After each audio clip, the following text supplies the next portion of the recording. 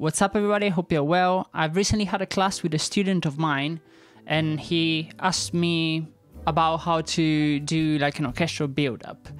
And we came up with a few different versions of it. And I don't know, I'm feeling particularly creative today and I think I want to try to recreate it with you and see what we can come up with. So here's my template.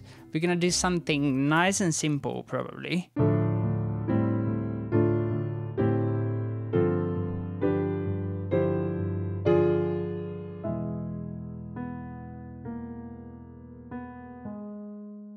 So yeah, just a few bars of this. So let's first of all figure out a tempo. Yeah, that's pretty good. It's a little bit faster than what I originally did. Very first thing, we're going to record a sketch so that we have that to guide us.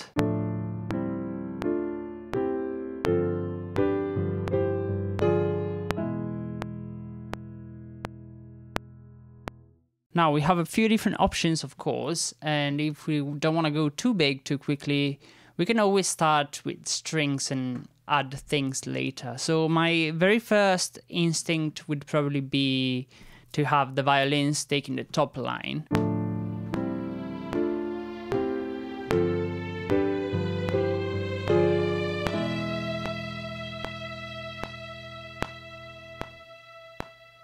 And then what I would probably do after this is just go ahead and record the basses.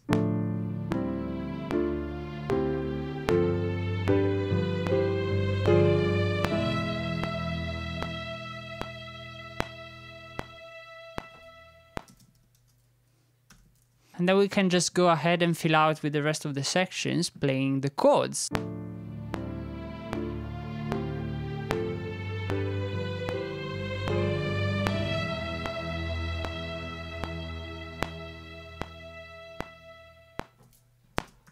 Then the violas would be right on top of the cellos, probably doing some tremolando kind of thing.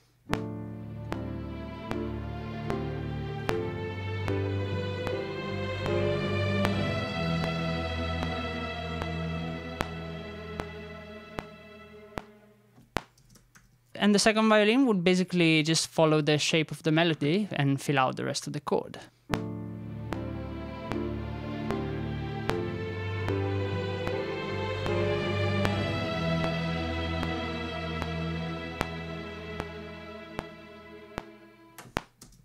This would be level 1, right? Really simple.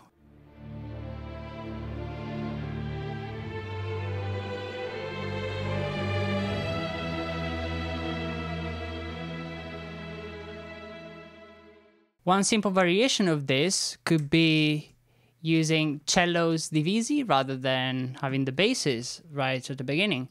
And maybe just having the basses joining on that low G. You know, saving the basses for later for, you know, more of an emotional kind of impact.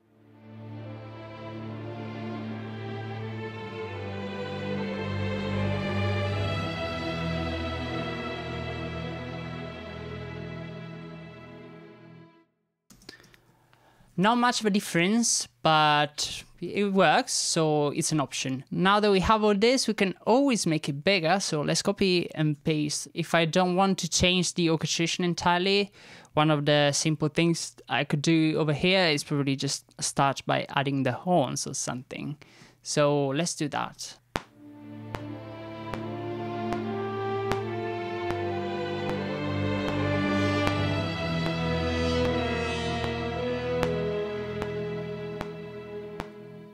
And with the rest of the horns, basically filling out the rest of the chords. So essentially doubling violin 2 and viola at times. So let's do horn 2.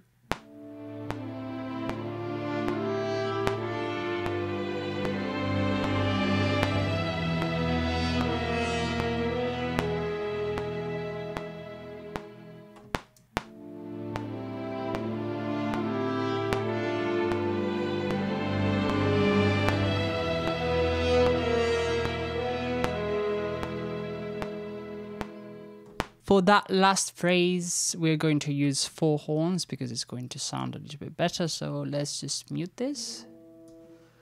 Actually, we're just going to pull them down a little bit and blend them together.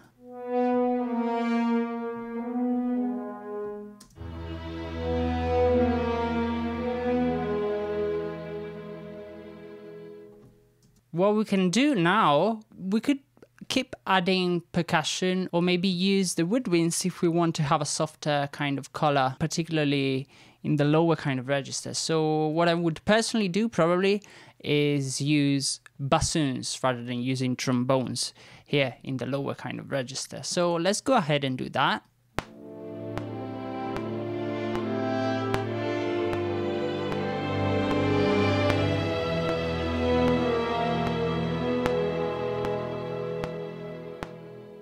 So that's it, let's have a listen. And for this particular kind of context, ideally, you could use bassoons or trombones interchangeably.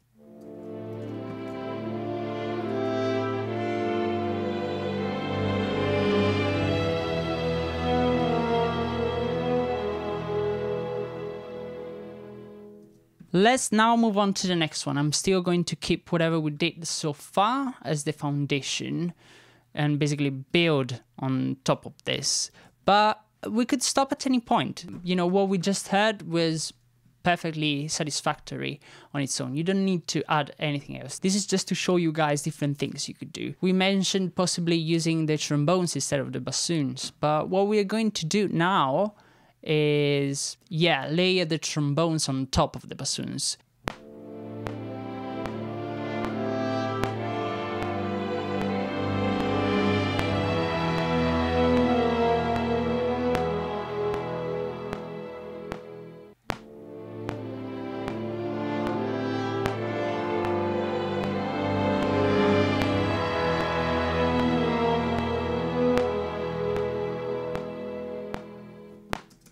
Okay, now that we've added the trombones, I think we're starting to get a little bit heavy on the lower register kind of side. So to balance that, we might want to maybe add a little bit of trumpet, filling out the rest of, the top line.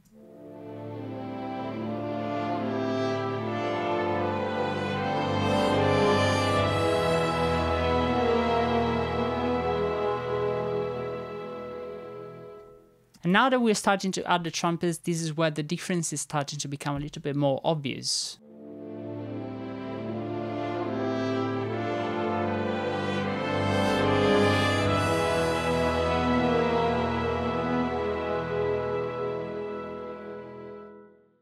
Third trumpet.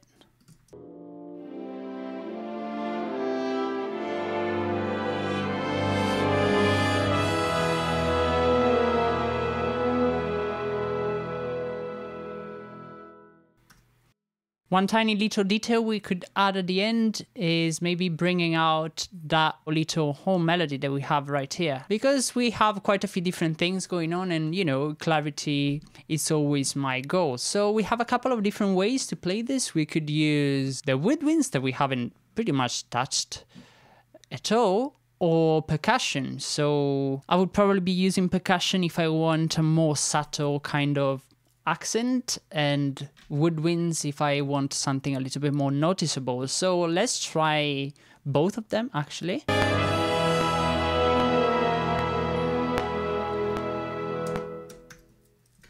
And we could add maybe a flute on top and see if we like it.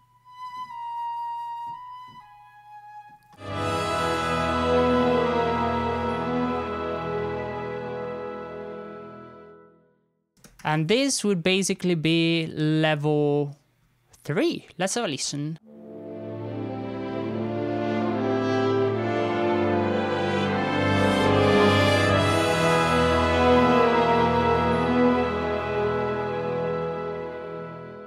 Is there anything else we can do to make it bigger?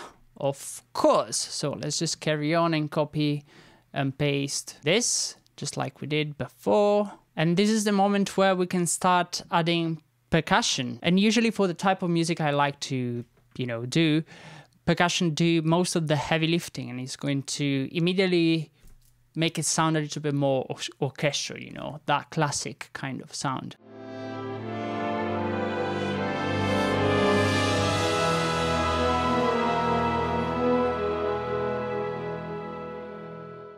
That's a very good way, you know, to provide a little bit of glue.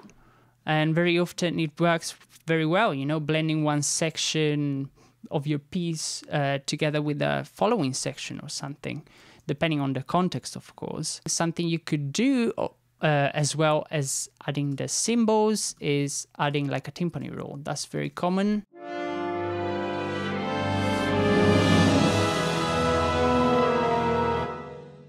We'll have to cut the tail of the timpani because that's going to resonate on the wrong note in a more realistic kind of context. A real timpanist would probably just, you know, dampen the sound of the drum as soon as we change to a different note.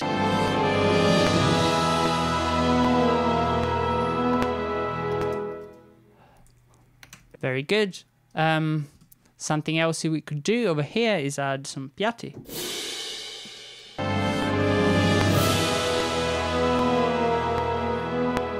Maybe that was a bit heavy, we can always edit, so let's do this. And we could stop here, of course, but we can always add more. We could use a triangle, for example, doing like a trill.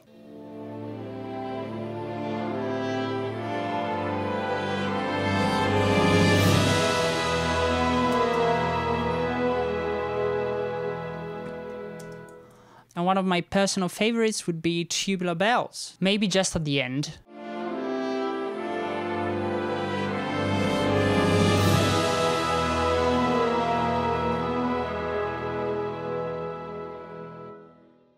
And tubular bells oftentimes go together with glockenspiel.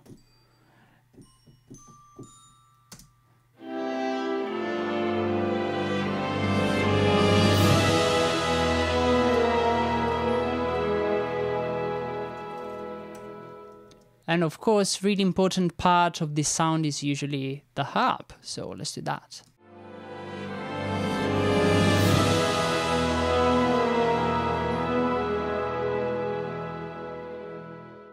We'll have to adjust a little bit of the dynamics, change some of the notes over here. So at the end, this scale would have to be an E Lydian. Maybe let's do the crescendo a little bit more even.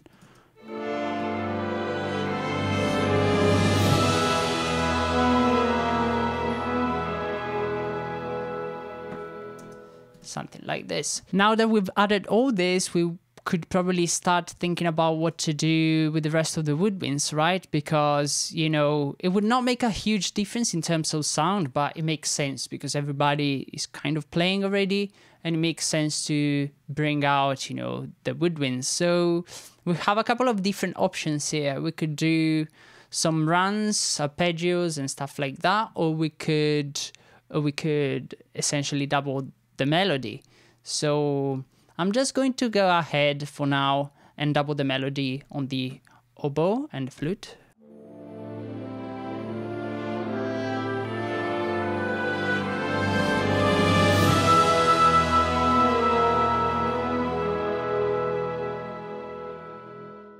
Two flutes as well. Actually, we could just go ahead and copy paste this. It's exactly the same. While the clarinets could be doubling the top line if we want to put more emphasis on that, or we could have them playing the chords. I'm just going to go ahead and, you know, copy and paste whatever we had on the violas onto the clarinets. It's a very common kind of doubling and it will work well. So this would be level 4. Let's have a listen to what we have done so far.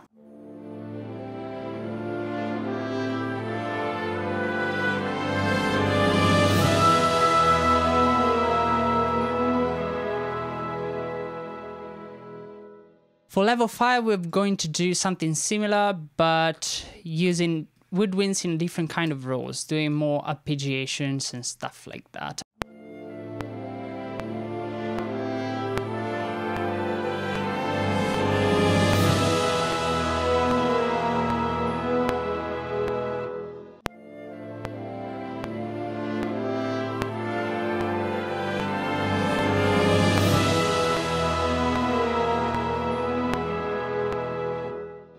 Now the oboes will be doing exactly the same. And the clarinets may be playing in contrary motion.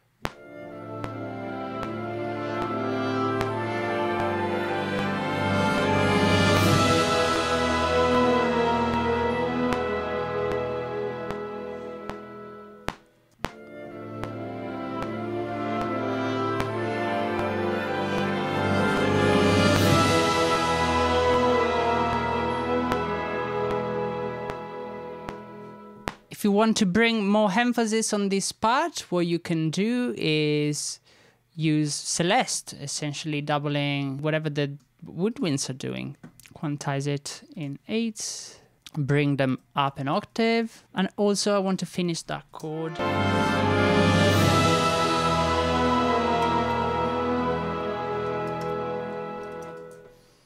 Okay, so this would be level 5, kind of. I mean, it's very similar to what we did before.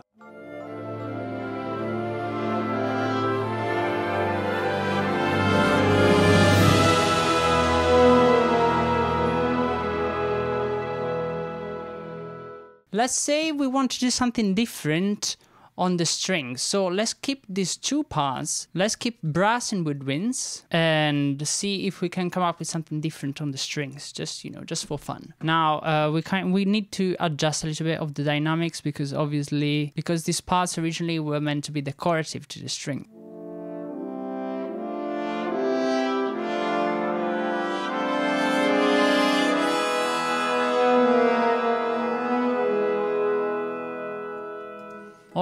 All right, sounds pretty good. Something that we haven't tried yet, we could play with some kind of pedal notes, with like a tremolando kind of thing, and maybe with violas doing some trills, major second trills or something like that, you know? So let's see, let's try a couple of things. Before I do anything else, I think I want to double that top line, that top trumpet line with CSB.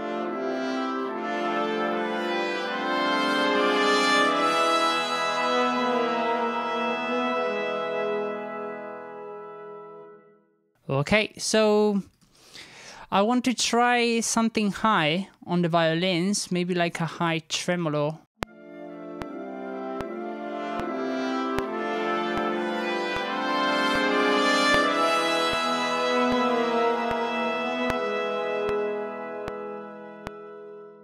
With the violas, we're going to try some trills.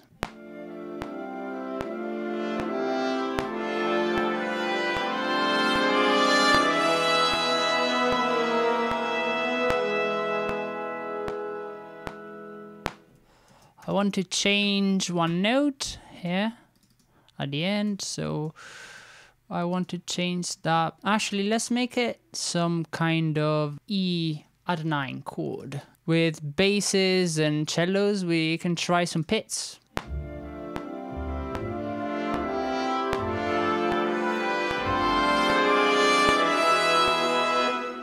We're going to paste this to the cello track an octave higher. This sounds a bit smaller than the previous examples because we don't have percussion yet, and also the bass, you know, is not as clear since it's playing pits. So we might need to reinforce that with the tuba, which we forgot to add, by the way, in the previous ones. It is fine though. It's just going to be playing the tonic, nothing, you know, special about it.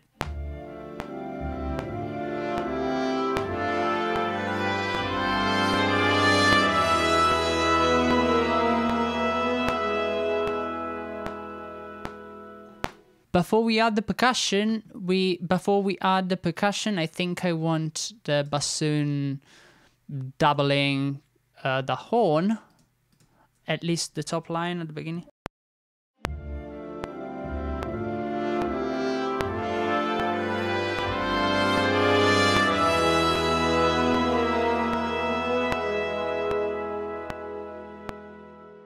And then percussion. For that, we can copy and paste a couple of things which were fine before, maybe the harp, piatti, timpani, all that. And yeah, and with tuned percussions, I'm going to double the top line.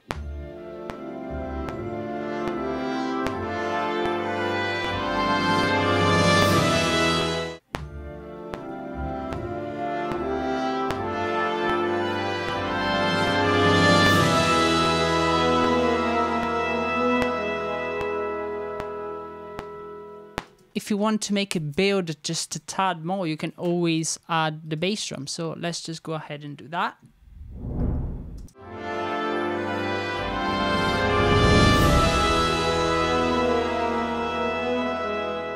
So that's it. That's where I would stop. So because we've run out of instruments really. So there you go. I'm gonna play them, all of them back to back. Which one you would decide to use, obviously, is entirely up to you, depending on the context and where you are in the piece. But this is just a few things that you could try, you know. So let's have a listen. The first one was the one with the bass and cellos, essentially in octaves, only strings.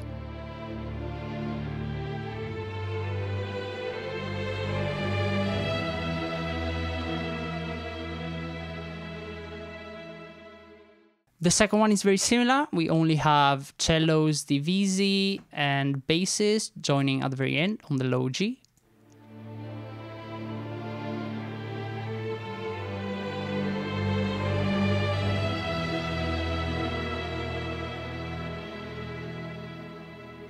So very subtle difference. On the third one, we started to add a little bit more of the orchestral colors. We added the horns and the bassoons. So let's have a listen to that.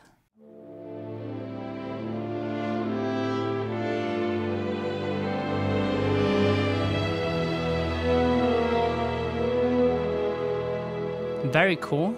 Very cool. I really like this one. It's probably one of the orchestrations I use the most in my music. And the following one was with everybody else, really. So with the trumpets finishing the melody that we had on the horns, we started to add a little bit of percussion with glockenspiel at the very end, doubling the top line that we have on the French horn and the flute. And of course the tenor trombones doubling the bassoons and the cellos.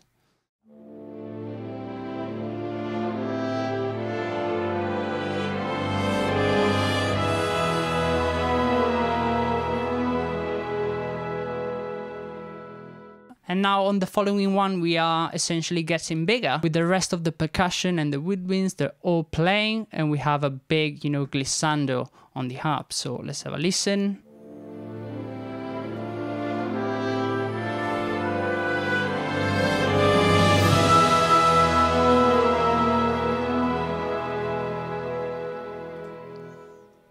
For the following example, we tried something different on the woodwinds. If you remember, we did some kind of arpeggiation rather than having them doubling the melody.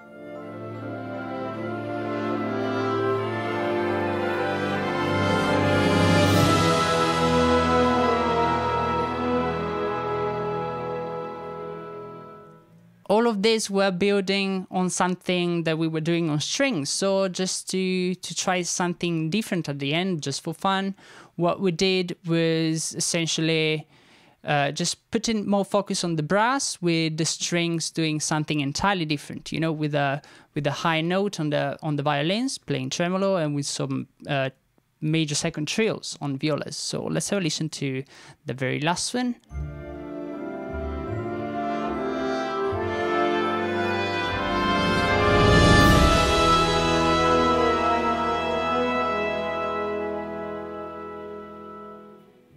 All right, that's it, guys. Let me know which one you like the most. I think they're all pretty useful. I've used pretty much all of them countless times in my own music. But yeah, so this is it. And as always, the files are going to be available for my patrons. If you enjoyed the video, hit the like button and subscribe if you're new. Thank you very much for watching and see you in the next one. Bye.